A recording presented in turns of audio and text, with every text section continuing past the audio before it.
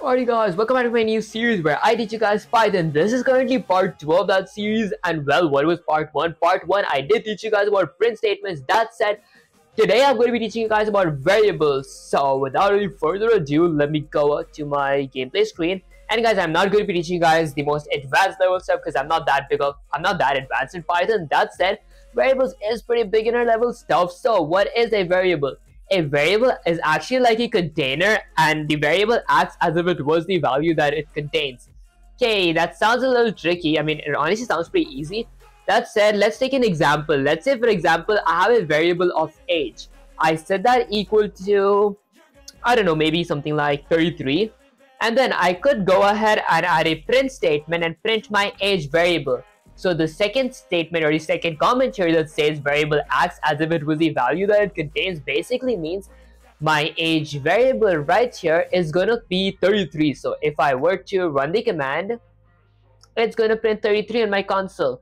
That said, what if I had a string as well? Because like, let's go with something like a variable of name which equals to a pair of double quotes. I'll go with Sarah. Now if I type name here, okay, it would print Sarah because my name variable is set to the string Sarah. So if I run the code, it's going to print Sarah. What if I had Boolean values? So I could go with something like is underscore hungry. I'll set that equal to true. Well, because I am hungry. And guys, I'm used to C++. That's why I added a semicolon. That said, we don't need to add a semicolon. I'll go with is underscore hungry variable here. So if I run the command, my is underscore hungry variable is going to be set to true because it is initially set to true.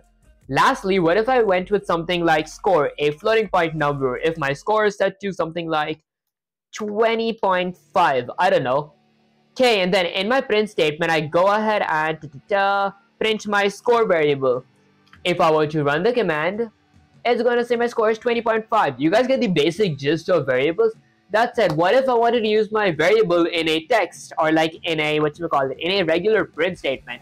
I could do something like this. Firstly, let me go ahead and create a variable called name. I'll set that equal to a string of something like live universe. Next up, let me go ahead and add a print statement, a pair of parentheses. Okay, next up, let's say, since I want to add my variable inside of my print statement, I'll go with an F string. So just go with F and then a pair of double quotes, and now let's type something. I'll go with something like my name is, a pair of curly braces, my name variable, that is basically going to be Viv Universe here. So my name is Viv Universe, and I am, honestly, let me go with the age variable as well. I'll set that equal to something like 17 because I am 17. Okay, and I am another pair of curly braces, age years old, exclamation. Okay, if I were to run the command, it's going to say my name is Viv Universe and I am 17 years old. Alright, perfect. And if you guys remember the tutorial video from the print statements, instead of going with and, I could also just go with a / new line. Actually, there we go, a / new line.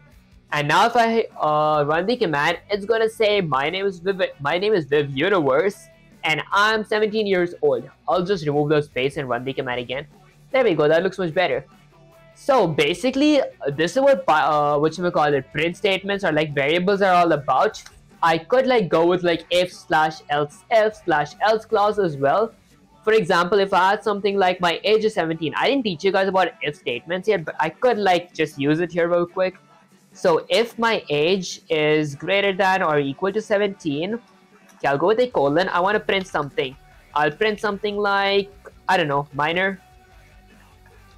Okay, let's go with else. I'll add an else clause. I'll print adult.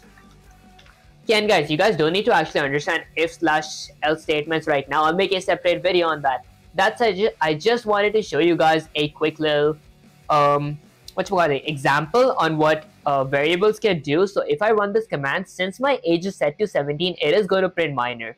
If I run the command, it says minor. What if it was set to something like 18?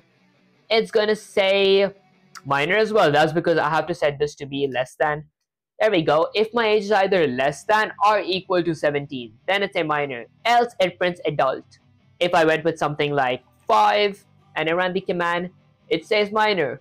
Okay, perfect. Let me change that to 17. So that's basically what if statements are for. You could do the same thing for boolean variables as well. I'll go with something like is underscore hungry boolean variable. Also that equal to true because I am kind of hungry. And then I could add an if statement. If is underscore hungry, this by default is set to true. I mean, it is currently set to true here. So if is hungry is set to true, I'll say something like go eat exclamation. Else don't eat. I'll say something like don't eat exclamation. Okay, now if I run the command, since my is hungry is set to true, it's gonna say go eat. If I set this to be false and I run the command, it's gonna say don't eat. So yeah, basically that's what variables are. And let me go to my main camera. And guys, that's basically it for this tutorial as well. That said, if you guys enjoyed this tutorial, or found it helpful, make sure to like, share, subscribe, like it helps with my algorithm, sharing makes me smile, and subscribing is like a cherry on top. And guys, soon I will be start multi-streaming on Twitch, Kick, YouTube, TikTok, and Instagram as well. So if you guys haven't followed me there and you guys enjoy my content, make sure to follow me there. The link will be in the description and honestly just in the description, and also join the Discord server, link will be in the description as well. And guys, I'm not that good with making tutorials yet. That said, I will start improving later in the future and make much better tutorials, maybe have a new Python series as well. That said, I'll catch you guys in the next live stream or video. Peace.